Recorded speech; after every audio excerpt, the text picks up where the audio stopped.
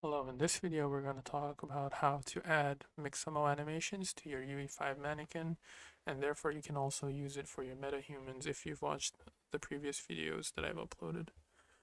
So if you don't know, Mixamo is a website that you can get access to free characters and animations, and there's a lot. You can use them in your projects as well. The only problem is that when you import these, you can't actually use them on the UE5 mannequin, and that can be a problem. So let's go ahead and choose a character from the characters tab.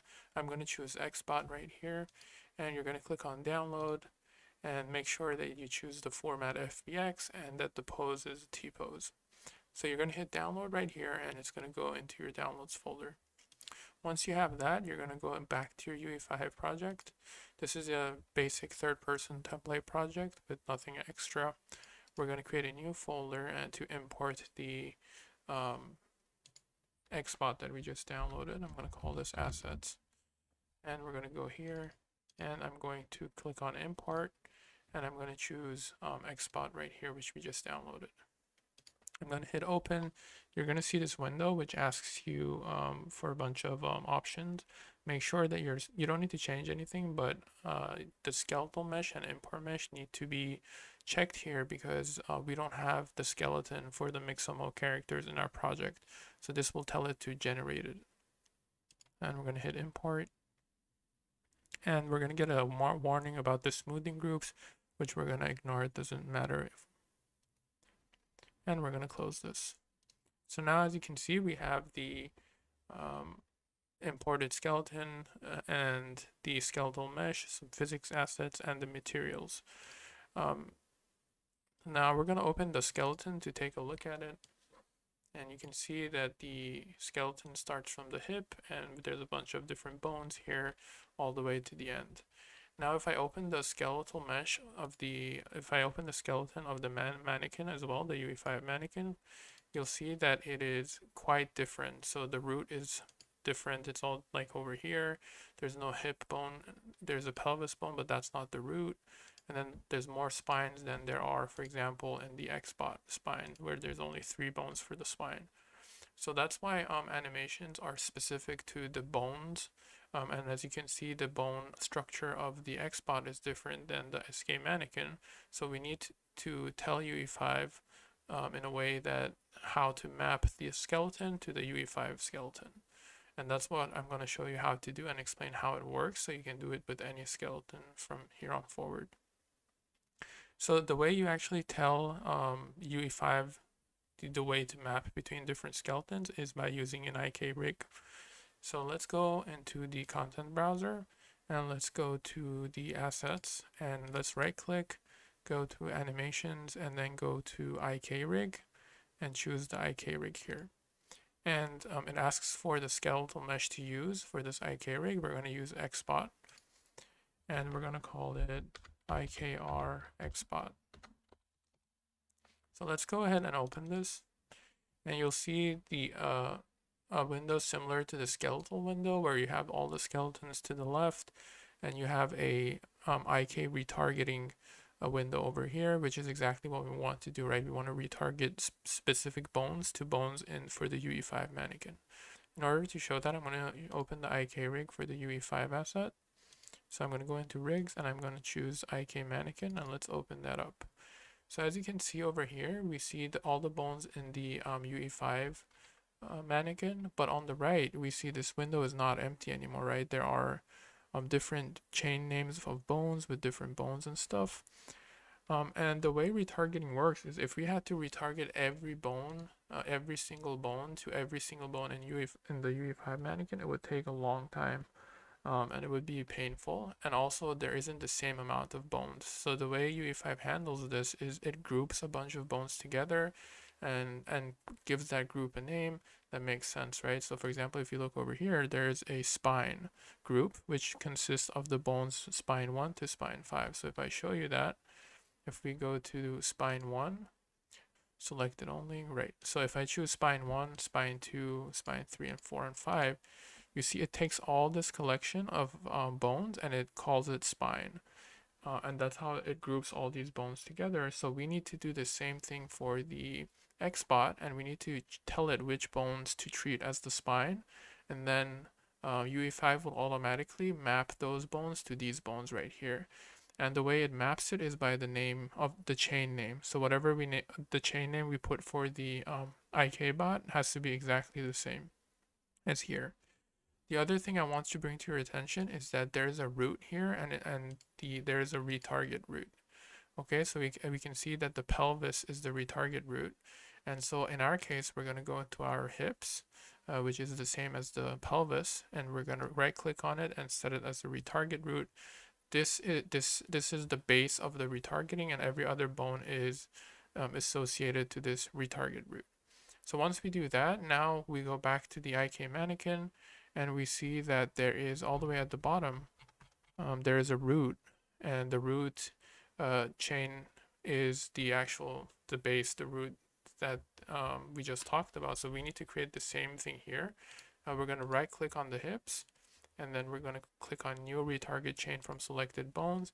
And remember, we said this new name needs to be exactly the same as the name in the UE5 one, so we're going to call it root. And then we're not going to choose a goal. We don't need to for what we're doing. So this creates a chain right here, and it's gonna associate this root with this root over here. So over here we can see that the head chain consists from the bones neck 1 all the way to head. So you can see 1, 2, and 3, and you can see how it's highlighted here. So we're gonna choose the same bones in the XBot skeleton, which kind of associates to these bones, and then call it head.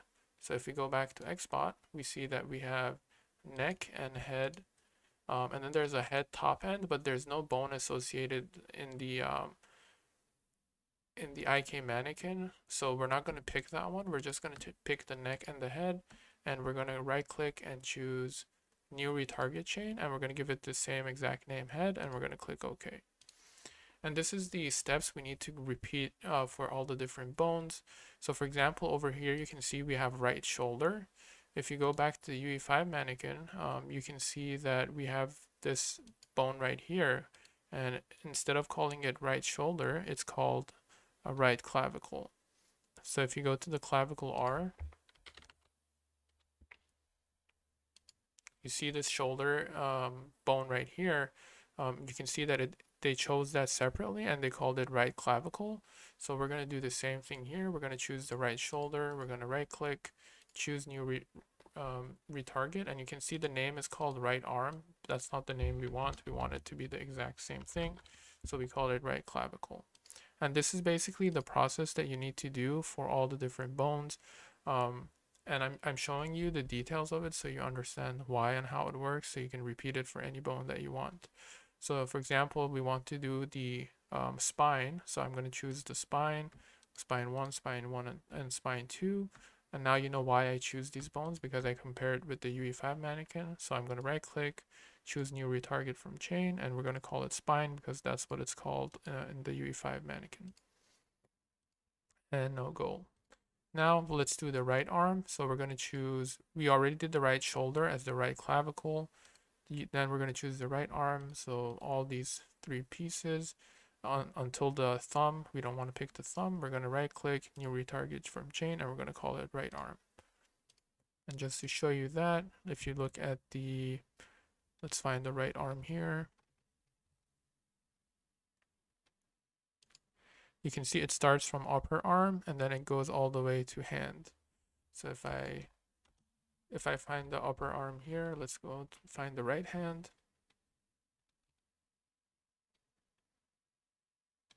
So you can see upper arm right, upper lower arm right, and then hand right. So it chooses all these 3 and it calls it right arm right over here. So we do the same thing. And I think you get the idea. I don't want to show exactly how all of them work. So we're going to do the same thing here for the right thumb. We're going to choose right thumb 1, 2, 4. And we're going to right click and we're going to set as right thumb because that's the name that the UE5 one has. Goal. We're going to do that for the index as well.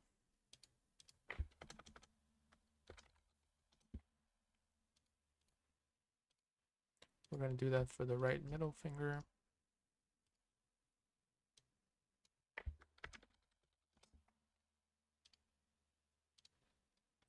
And then the right ring finger.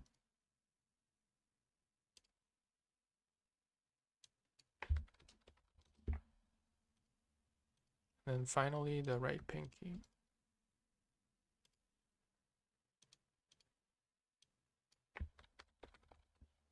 This may seem like a bit of a long process, but the good thing about it is that you only do it once and you can basically import any animation from the Mixamo into your character. So it's worth it if you're actually planning to use a bunch of animations. You do this once and you're pretty much good to go. So the last piece left for the right side of the body is the leg. So if we go down and find the right leg, we can see the right leg, right foot, right to base, and right toe to end. We're going to choose all 5, and we're going to right click, near retarget bone, and we're going to call it right leg. Okay, so now we have all the right side done. So you might be a bit worried that now you have to repeat this whole process for the left side.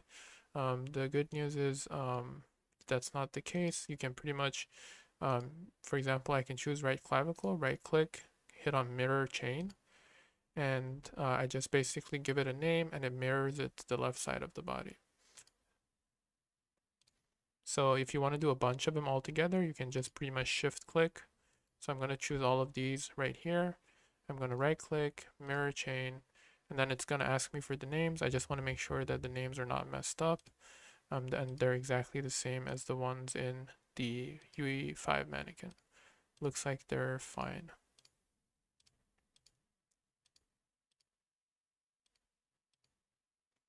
So once you have that, you're pretty much good to go. You're going to hit save, and we can close this, and we can close the IK mannequin. And let's go back into the content browser. Now that we have the IK rig, now we just need to retarget it. And the way you retarget is you right click, go to animation, and go to IK rig. And this time we want to create an IK retargeter. And it tells you what do you want to retarget from. The source is the Xspot and our target is the UE5 mannequin. So you're going to choose the Xspot right here. And we're going to call this RTG for retargeter and Xspot to Manny. So let's go ahead and double click this. Let's zoom out. So you can see our Xspot on the left side. And on the right panel, you see the source, and the source is Xspot, and we're going to choose the target. For the target, we're going to choose the IK mannequin, and you'll see it spawned right on top of the Xspot. So you can move it to the right by changing the target mesh offset like this. So we're going to move it up a little bit to the right, and we have our 2 characters standing side by side. And now we're ready to import some animations. So if you go back to Mixamo, you can go back onto the animation section and choose an animation of your liking. I chose the MMA kick. You can choose anything that you like, as long as it doesn't have root motion, meaning that the character is not moving forward or backward. So I'm going to choose the MMA kick, and then you're going to hit download. One important thing is you have 2 options here, with skin or without skin. We don't need the actual skin because we already got it. So you're always going to choose without skin for the animations. And then you're going to hit download. So once you download it, you go back to Unreal Engine, you're going to open the content browser, and you're going to import that animation. So we're going to go back to our assets, and I'm going to hit import, and I'm going to choose the MMA kick, and I'm going to hit open. It's going to ask for the skeleton. You want to make sure you choose the Xspot skeleton here. And then, because that's what the animation is for, so you hit import, and you have your MMA kick. You can check it to make sure it's fine. And now if we go into our retargeter, we see that animation here. Now if I hit this and double click on this animation, you'll see it play, but you'll see that the arms are looking a bit weird. And the reason for that is the following. So if I stop this, you see that the Xspot model is standing in a T pose, where the UE5 mannequin is standing in A pose, and that's why the hands look a bit weird. So this is the part where it takes the most time, because you want to try to mimic the exact pose of the XSpot to get the best animation possible. Again, it's something that you only have to do once, and then you can do any animation that you want. So the way you fix this is, first of all, you go to show, you go to character, you go to bones, and then you say show bones, all the bones, and then you try to reduce the bone draw size so you can see a bit clearer as you're working. And then what you want to do is click on edit pose, and now you try to update the pose of this guy here so it fits the character model of the right here. And I'm gonna bring it up a little bit, and I'm gonna choose the clavicle, bring it up a little bit, just like that. And then you can see that the arm is a little bit bent, so I can choose this and rotate it around. And you can see that my fingers are a little bit curled and where his is not. Alright, so we can fix that. So I think you get the idea. The better you can do this, the better your animations are gonna get. And it takes a little bit of time, honestly. But again, the good thing is you only have to do it once. So you can move them up to try to imitate whatever you see on the XSpot.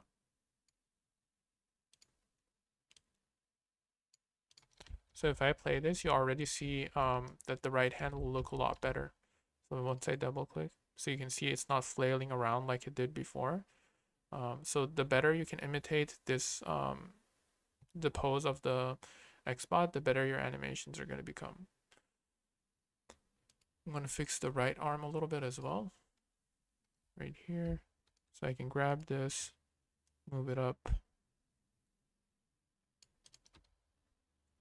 and move the forearm a little bit, just like that. And even now it'll look a lot more better than it did before. The last bit is to just fix all the fingers and it'll look perfect. So once you have something that you're pretty satisfied with, and it's worth putting some time into this, especially if you want to use a bunch of animations, you basically click the MMA kick or the animation that you want. You hit on export selected animations, and you can put them wherever you want. I'm going to just put them in the characters, mannequins, animations folder, and I'm going to hit export, and you'll have your animation here. Now if I go ahead and I'm going to drag a copy of the mannequin right here, and I'm going to turn him around. And if I choose him and go into the skeletal mesh, if I go to the animation section, and instead of a blueprint, I use a specific animation, and I go to and I search for MMA kick, I can use the animation that I just created, and if I hit play, you'll see it playing perfectly. Now you can see the fingers look a bit messed up, and the reason is we didn't fix the finger to be like the T-pose that we just showed. Now the cool thing is that now you can import any animation from Mixamo, and you can pretty much import it into your character without having to do anything extra. So let me show you that. So if I go into my assets and where I have the Mixamo animations, and I hit import, and I choose this breakdance animation, bring it in. Again, it's asking you which skeleton we want it for the XSpot. We hit import. So if I play it, you can see it's doing a lot of the more stuff than the other animation did. So if I go back to the RTG, the one that we created, if I play the breakdance, now you'll see that it maps it as well, and it's working as well.